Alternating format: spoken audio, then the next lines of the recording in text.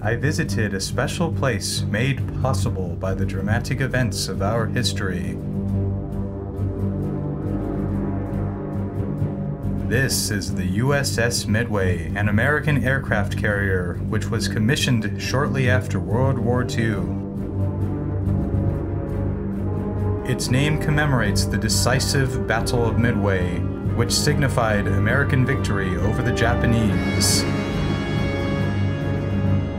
A battle that inspired a 1976 film with an all-star cast.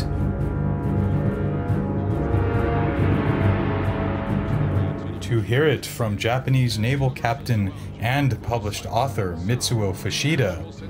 With Midway as the turning point, the fortunes of war appeared definitely to shift from our own to the Allied side. The defeat taught us many lessons and impaled our Navy, for the first time since the outbreak of war, to indulge in critical self-examination. The USS Midway, which would be inspired by this great battle, is 1,001 feet long, 258 feet wide. It caused 45,000 tons of water displacement in 1945 and 54,000 tons in 1992.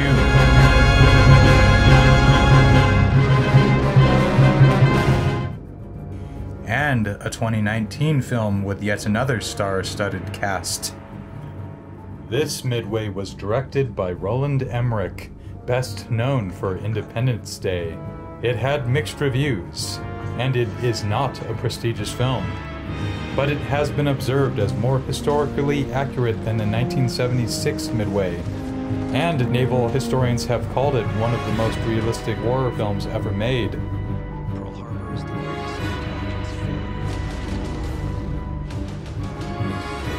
It is powered by 12 boilers, producing 212,000 horsepower.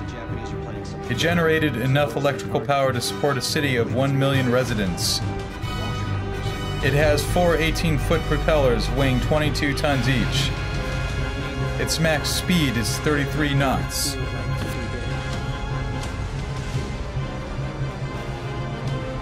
It had a crew of 4,500. A monthly payroll of $1.2 million, 1,500 telephones, over 2,000 compartments, 200 miles of piping, 2.23 million gallons of ship fuel capacity, 1.24 million gallons of jet fuel capacity, and 240,000 gallons of fresh water used daily.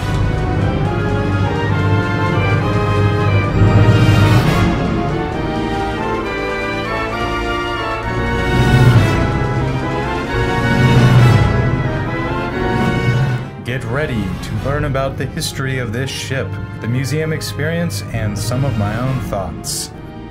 I mean, it was only the longest-serving U.S. aircraft carrier of the 20th century.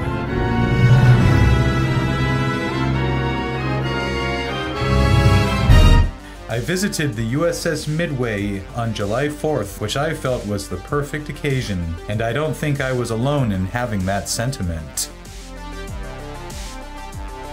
Heads up, they had a security check, and they made me check my drones, which I had in my backpack. Adult admission is $31. Youth ages 6 to 12 is $21. Veterans are also $21. Active military, police, and firefighters are free, as well as children under 5. The USS Midway Museum has 3 primary decks: the hangar deck, the flight deck, and below decks. The hangar deck highlights include the Visitor Information Center, the Battle of Midway exhibit and theater, access to the gallery deck, which had many of the best exhibits, like the radar room, flight simulators, which I had no time for, the gift shop, and the cafe. Highlights of the flight deck include many restored aircraft, the island featuring the bridge where the captain navigated the ship, and landing and launching talks. Highlights of below decks include the laundry, galley, sickbay, and engine room. The hangar deck serves as the central area for the museum, and first I decided to check out the exhibit on the Battle of Midway and the short film. There are plenty of better videos about the Battle of Midway out there, so I will keep this quick. The Midway Atoll is located approximately at the midway point between North America and Asia. The Japanese fleet had an advantage with 4 aircraft carriers versus America's 3, and they had an advantage in generally every other category except land-based aircraft. The objective was to protect the US base at Midway and damage the Japanese fleet via an ambush. Most of the battle occurred in June of 1942. Japan has suffered a huge defeat, losing 248 aircraft, 4 big carriers, a heavy cruiser, and around 3,000 men. By comparison, the US Navy loses about 150 planes, 1 carrier, a destroyer, and just over 300 men. The argument for Midway being one of the most critical moments in the Pacific War is absolutely valid. The loss of 4 Japanese carriers really did shift the momentum in the Pacific from what had been a really uninterrupted stream of Japanese victories. It also gave a great boost to the whole Allied war effort, handing them the initiative. Before Midway, the Japanese carriers dictated the flow of the war between America and Japan. After Midway, it was the Americans who dictated the pace and the sequencing of the war. But when we turned the tide in Midway, it was a relief, it was a great pleasure, and it's gone down in history now as one of the greatest naval battles of all time. According to this, the Battle of Midway shortened the war by more than 1 year. At the Midway exhibit, I also learned about the Doolittle Raid, which was America's immediate revenge after Pearl Harbor, in which Lieutenant Colonel James Doolittle led a small group of B-25 bombers on a strike against Japan. I also learned of the Battle of the Coral Sea, which inspired its own movie. US carriers stopped the Japanese advance toward Australia. The battle was fought by the USS Lexington and the USS Yorktown. The Lexington was sunk and the Yorktown was badly damaged. Of course, these were both leading up to the Battle of Midway. The USS Midway was part of a new class of ship called the supercarrier. The supercarrier design was developed during World War II to overcome issues that led to ship losses early in the war. When hit by torpedoes, ships with large compartments tended to roll over when one side of their hull filled with water. In addition, bombs penetrated early aircraft carriers' wooden flight decks and exploded among aircraft and fuel supplies stored below. The new ship design featured many smaller compartments that isolated flooding, blast damage, and fire. The new carriers could counterflood non-damaged compartments within the hull to maintain an even keel, which simply means balance. The flight decks of these carriers were constructed with 3 inches of steel, with another 2 inches on the hangar deck for greater protection against bombs. Engineering equipment below the hangar deck was enclosed in an additional 2 inches of steel. The Midway was built during World War II over a period of 17 months, but it missed the war by 1 week. It was built in Newport News, Virginia. It was launched in March of 1945 and commissioned on September 10th, 1945. It was the largest warship in the world in 1945. Currently, that distinction belongs to the USS Gerald R. Ford. It was also the most heavily armed and armored carrier, and the first US Navy ship too large for the Panama Canal. In 1946, the Midway became the first US carrier to operate in midwinter subarctic conditions.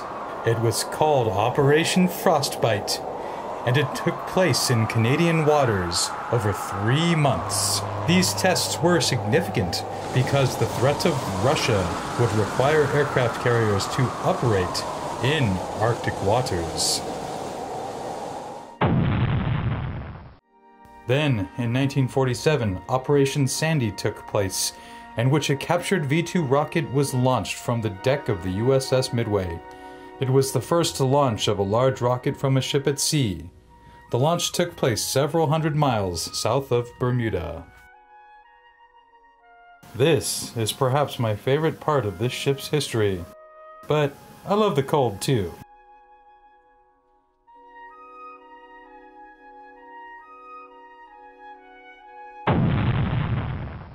And then came Midway's first combat deployment to Vietnam in 1965.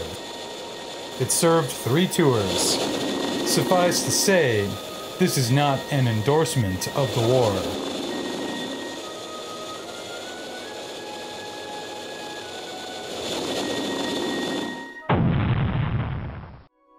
For 2 days during the fall of Saigon in 1975, Midway was a large floating base for large Air Force helicopters, which evacuated more than 3,000 refugees during Operation Frequent Wind.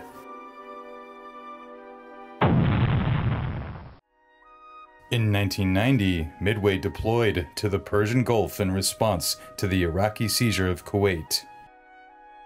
Midway was the flagship carrier for naval air forces in Operation Desert Storm and Operation Desert Shield. More than 3,000 missions were launched with no losses.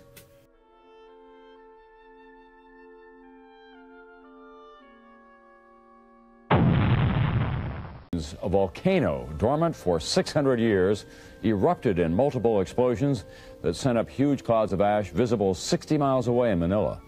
NBC's Keith Miller is there. And the final mission of the USS Midway would be the evacuation of civilian personnel from Clark Air Force Base in the Philippines after the eruption of Mount Pinatubo.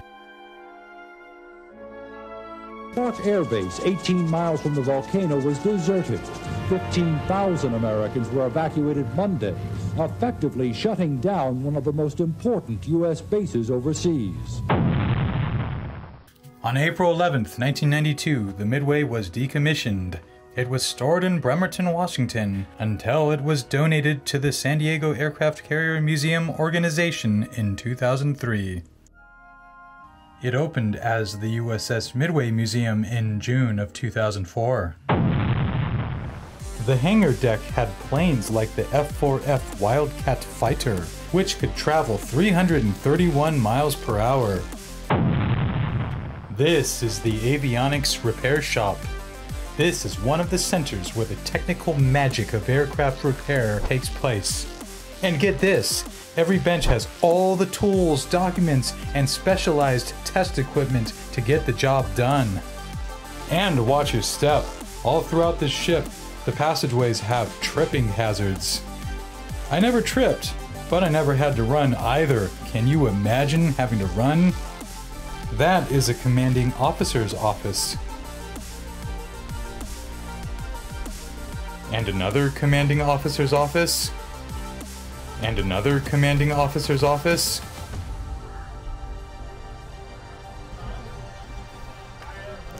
This is a squadron ready room.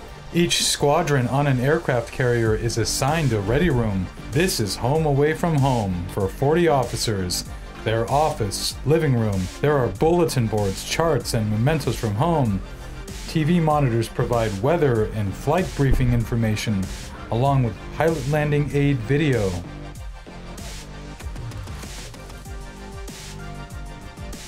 The USS Midway has a helicopter exhibit, which I passed through quickly.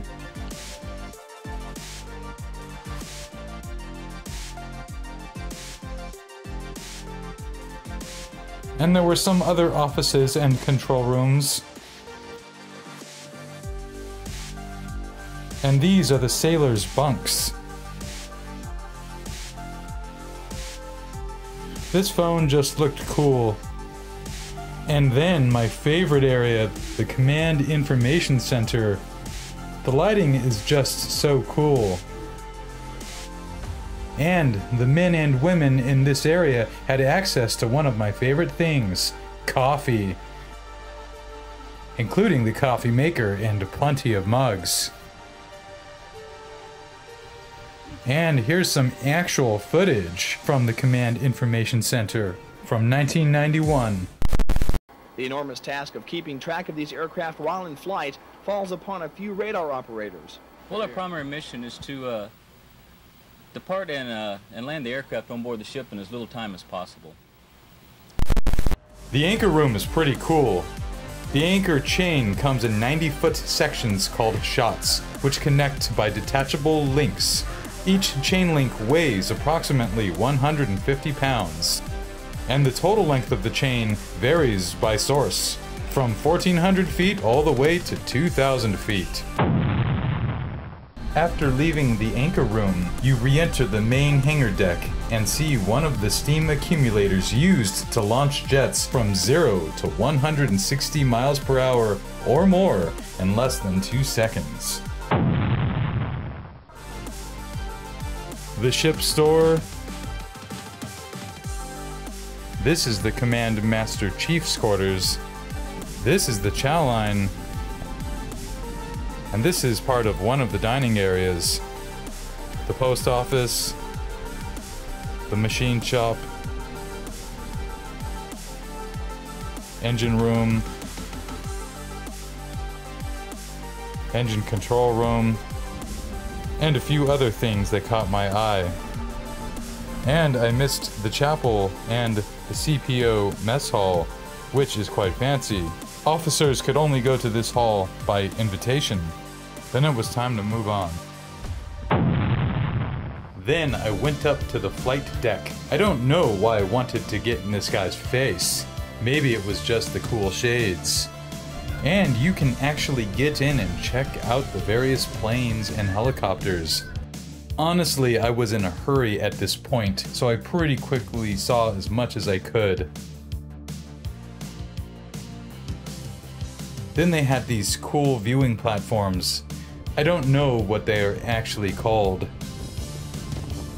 Then this was probably the most popular spot for taking photos.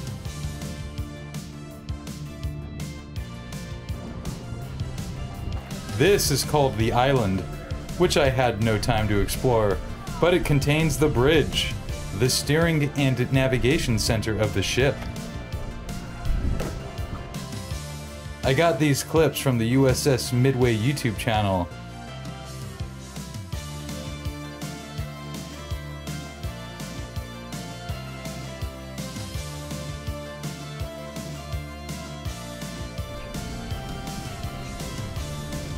Then I quickly peeked at the gift shop and the cafe. And that's it for this video. Please hit the thumbs up and subscribe if you are new, and spread the magic.